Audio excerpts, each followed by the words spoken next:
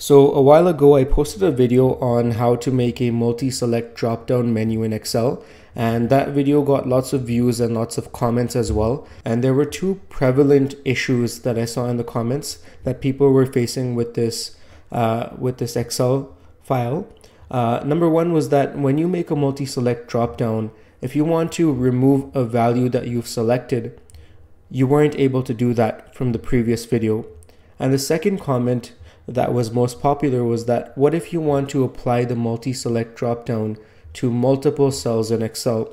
So as promised in my comments, this is a video that's going to address those two issues, and I'm going to be showing you how to remove values that you've selected in a multi-select dropdown, and I'll also be showing you how to apply the VBA code and the data validation to multiple cells all at once.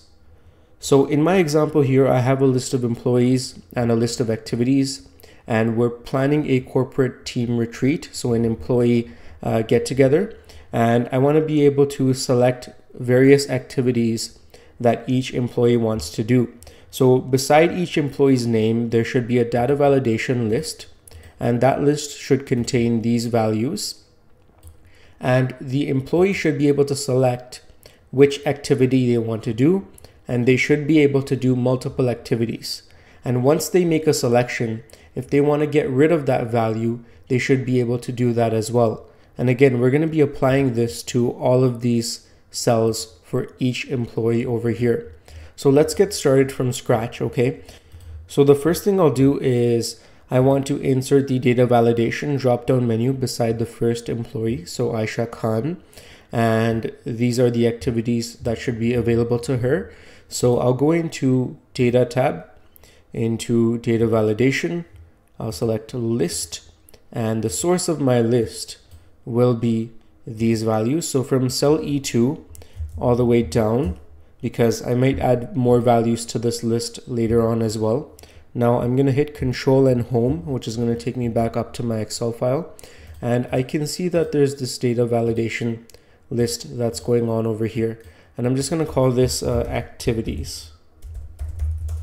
Okay, so now if I add more activities to this, so let's say I add, for example, baseball. As you can see, if we go into the data validation, baseball is on the list as well. So this is a dynamic data validation that we've added. Now, again, we want to be able to have this data validation for all of these employees.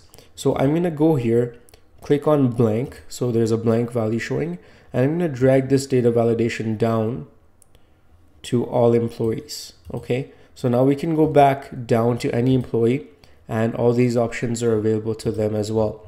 So now we've solved the first thing, which is adding the data validation to multiple rows. But now here's the challenge: how can we get the multi-select dropdown going, and how can we apply it to the multiple cells? So I'm going to go ahead and I'm going to be using a VBA code for this, which I will be listing in the description of the video. So please make sure you copy and paste that code to your Excel file. So I'm going to hit Alt and F11, which is going to open the Visual Basic as an editor. And after that, I'm going to go into my sheet. So my sheet is activity registration, this sheet 1. So I'm just going to double click it so it opens up, and I'm going to hit Control V to paste in my code. Now there are a few changes that we need to make, and you can see that the data validation is in cell B2 all the way down to cell B21. So I'm going to go ahead into my Visual Basic and I'll select B2. I'll put B2 over here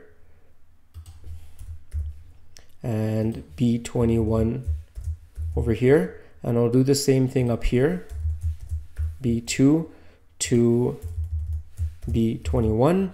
So these are the only things that we need to change within the VBA code. Everything else stays the same, okay? And I'm going to go ahead and hit Control S, okay? And I want to save this workbook as well. And I'll hit Control S once again just to make sure it's properly saved.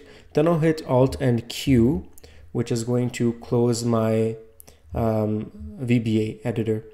Now I'm going to go ahead and select the activities for employees.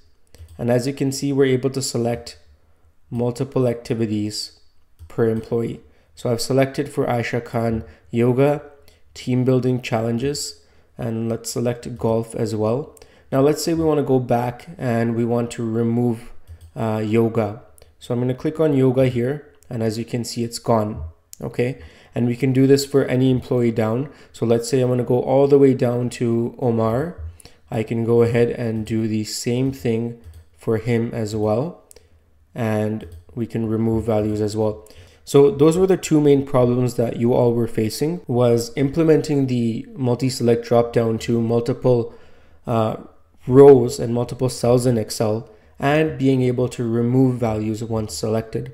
So this video addressed those concerns for you. I hope you found this helpful. If you did, please do subscribe. It really helps a lot with the channel, and it motivates me to continue making videos for you. Thanks so much, and I'll see you shortly on the next video.